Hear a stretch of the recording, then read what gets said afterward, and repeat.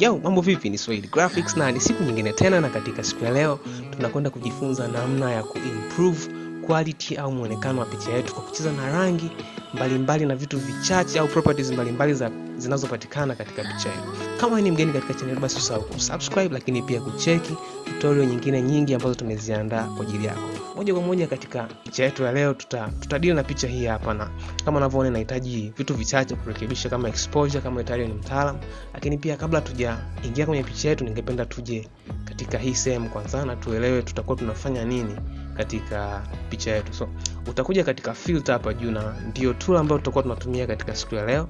Utakuja kwenye camera raw filter, alafu kishafika itakufungulia hii picha, lakini itakuletea katika sehemu hapa. Na mara nyingi picha zile za camera ukidrag moja kwa moja hapa itakufungulia sehemu kama hii. So kitu cha kwanza cha kufahamu ni sisi tutakuwa tuna deal na huu upande huku. So kuna hichi kitu kinaitwa histogram hapa, na kinaelezea zaidi kuhusu picha yetu, lakini pia kuna vitu vingi mbalimbali ambavyo tunaweza kufanya katika camera roll, lakini katika siku ya leo tutadeal na hii sehemu ya basics. So utaselect basics zako na zitakusaidia tu kuimprove picha yako kwa kiasi fulani, although sio sana. Hatutadeal na texture katika siku ya leo, lakini pia tutafanya tu vitu vya kawaida kabisa.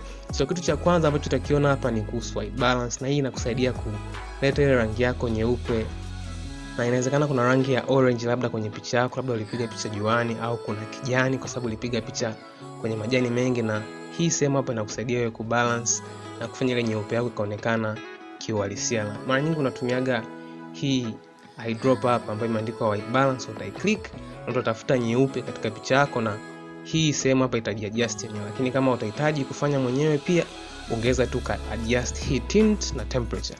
Lakini pia kupata moods husika katika picha fulani pia ongeza ukacheza na hizi temperature na tint. So lakini sitadeal sana na hii sehemu huko chini.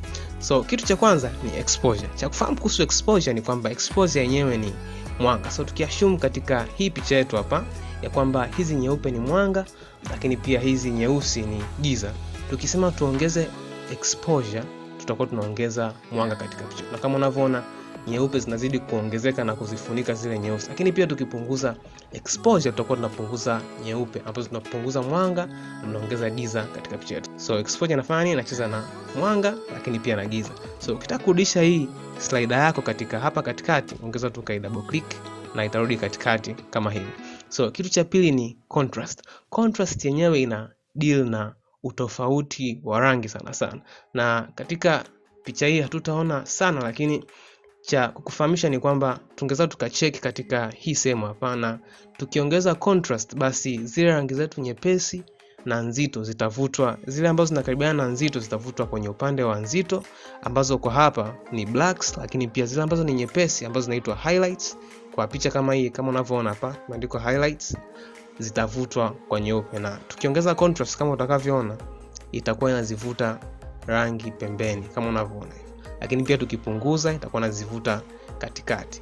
Na picha nzuri ni picha ambayo ina contrast, lakini tukiwa tuna edit usifanye kuweka contrast nyingi sana. So uta double click kurudisha slider yetu katikati. Na kitu cha tatu, highlights. Highlights zenyewe ni rangi ambazo zinakaribiana nyeupe lakini sio nyeupe. So nikisema ni chukue hii slider yangu nikaipeleka kulia hivi, nitakuwa nimeongeza rangi nyeupe ambazo zipo katika hii sehemu, kwamba nimezivuta hizi highlights zangu kwenda upande wa nyeupe, na nikisogeza kushoto nitakuwa nimezivuta highlights zangu kwenda upande wa nyeusi.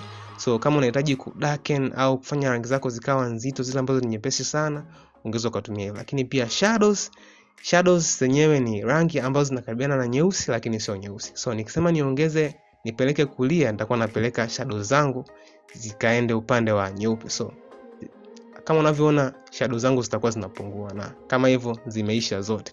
Lakini pia nikihitaji shadows zangu ziongezeke au ziwe nzito zaidi, pia ningeweza nikapeleka upande wa kushoto ambao ni upande wa rangi nzito au rangi nyeusi. Na kwenye hii whites yenyewe tutakuwa tunachukua tu rangi ambazo zimekaribiana na nyeupe, tunazivuta pia kulia. Nafanana kidogo na shadows lakini sio sana, na kama unaona effect yake ni ndogo sana. Lakini pia blacks tukivuta kushoto tunaziongeza zile blacks na tunazivuta rangi nyingine zaidi zikaje upande wa nyeusi au rangi nzito, na tukipeleka kulia tutakuwa tunazipunguza rangi zetu nzito, na kama hivyo. Na hii clarity yenyewe inahusika na kuongeza sharpness ya image. Kama image yako haina yani details zake hazionekani vizuri, basi ungeweza kutumia clarity kwa ajili ya kuongeza ubora wa picha yako. Lakini pia vibrance na saturation ni vitu vile ambavyo vinafanana. Tofauti yake kubwa ni kwamba vibrance yenyewe inaongeza saturation kwa sehemu mbalimbali ambazo saturation zake zimepungua, lakini saturation yenyewe inaongeza saturation kote. Na saturation tulisema ni kwamba ni kwa kiasi gani kuna rangi husika. So kama tuna kijani, tuna nyekundu, tukiongeza saturation basi tutakuwa tunaongeza rangi zote. Lakini pia tukiongeza vibrance, kompyuta yetu itakuwa inaangalia rangi gani ambazo zina saturation ndogo na kuziongeza. So tukishamaliza hapo, tutakuja sasa kwenye picha yetu, na kwa sababu tushaelewa tunafanya nini, picha ambayo tutatumia tushasema ni hii hapa. So utakuja kwenye layer yako, ongeza ukatoa tu hii lock, alafu uta right click. Ukisha right click utakwenda convert to smart object. Na hii hapa inakusaidia kuzibadilisha zile effects, labda kama ulihitaji kupunguza au kuongeza kidogo zile effects ambazo ulishazifanya mwanzoni katika picha yako, kuweza kuzibadilisha. So ukishafanya hivyo utakuja kwenye filter, alafu filter utakuja kwenye camera raw filter na utabonyeza na utasubiria muda kidogo kutokana na uwezo wa PC yako. Alafu kama kawaida kama picha yako unaona haina white balance nzuri, ongeza ukaboresha kidogo kama tulivyo discuss kule. Ongeza ukatumia hii eyedropper ya kwanza hapa ya white balance, au ukacheza na temperature na ukapata ile effect ambayo unahitaji, lakini mimi sitatumia hiyo. Na ukibonyeza hii auto Photoshop ita apply effects baada ya kuanalyze picha yako, lakini mimi sitatumia hiyo leo.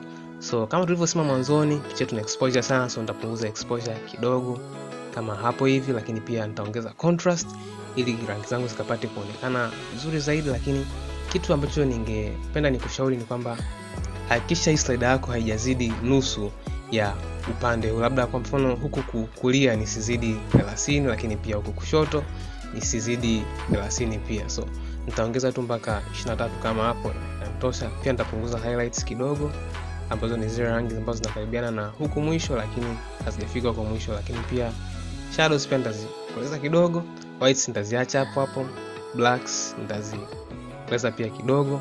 Na mpaka hapa tukijaribu kuswap kuangalia tofauti ya ile picha yetu ya kwanza na ya saizi, tutaona tayari kuna tofauti mkubwa katika picha yetu.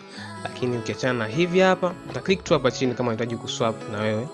Lakini ukiachana na hivi vitu ambavyo tumeshavifanya, ongeza clarity ambayo inafanya picha yako ikaonekana ina definitions nzuri, details zako zinaonekana vizuri, kama majani yanaonekana vizuri. Lakini pia tuongezea vibrance kwa ajili ya rangi katika picha yetu, na kama unavyoona tayari inaongezea mvuto zaidi katika picha. Pia kuongezea saturation, lakini mimi kwa hapa sitahitaji. Ukishamaliza utabonyeza tu okay, na kama hivyo utakuwa na picha yako. Sasa umuhimu wa ile smart object unakuja hapo. Ukitaka sasa kuedit au kupunguza vitu vichache, ongeza ukaja katika camera raw filter, ka double click hapo na itakufungulia ukiwa na zile settings zako ambazo ushalizifanya mwanzoni tayari zikiwa zinaonekana. Naongeza kuongeza na kupunguza vitu vichache. So ni hayo tu kutoka katika tutorial yetu ya leo. Usisahau kulike kama umependa video, lakini pia kuacha comment yako. Lakini pia kama bado hujasubscribe, usisahau kusubscribe katika channel yetu. Nikutakie siku njema sana. Karibu sana.